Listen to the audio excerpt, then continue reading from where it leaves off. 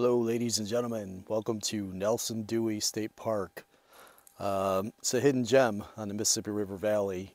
It's on the border of Wisconsin and Iowa, not too far from Minnesota.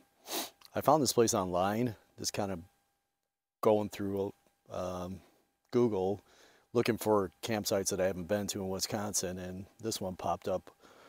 And I got to tell you, this place is insane. I've been to Wyalusing and Potawatomi and you name it, Perot State Park, and nothing compares to this. I mean, look at his view. This is just insane.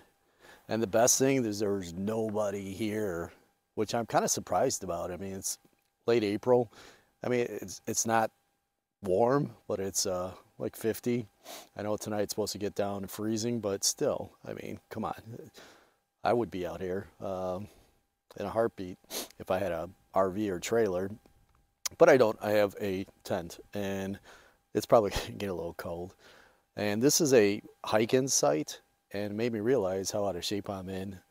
It was a long winter, and hiking to this site was brutal, but definitely well worth it. I wanted to go camping over winter and get a hot tent, but I just never got around to it. So this is the first trip of the year, and from the looks of it, looks like it's going to be a good one. So I'm going to make some lunch, and then I'm going to hike around and check out this place, and I will catch up to you guys soon.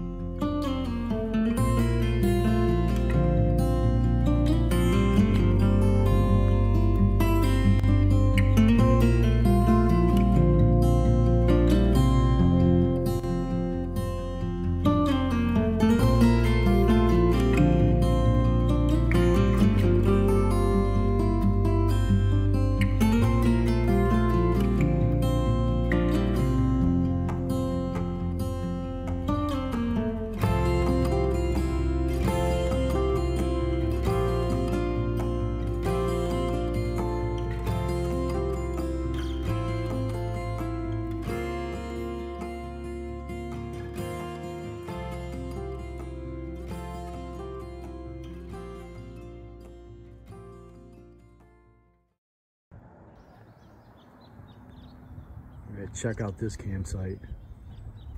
This is crazy. This is the farthest one out of the hike 2 ones. But look at this view. Oh my God, this is crazy.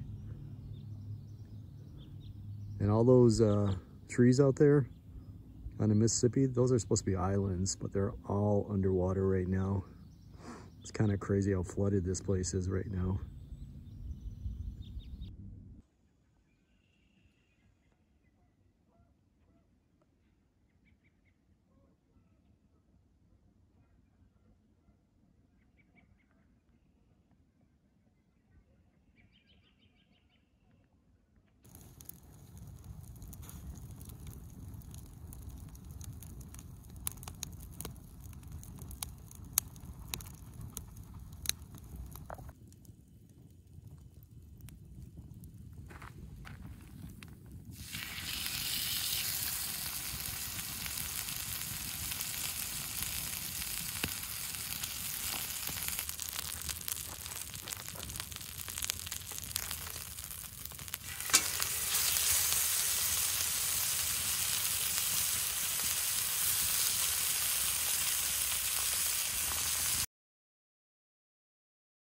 So last night was cold.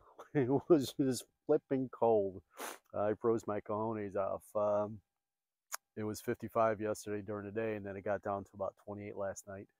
Should have had a hot tent, but of course I have no patience, and I couldn't wait for the weather to change to get warmer. So here I am, but I survived. I'm going to spend the day just checking out more of these trails and more of this park.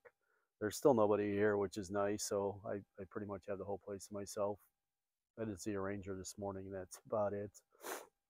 It's always bittersweet, though. You know, it's like awesome being out here. Kind of want to go home and enjoy a nice hot shower and heated home. But yeah, so So I'll be out again in a couple weeks. I'm not sure where I'm going next, but if you have any recommendations, let me know down below. And as always, hit that like and subscribe button, and I will catch up with you guys soon. Thanks for watching.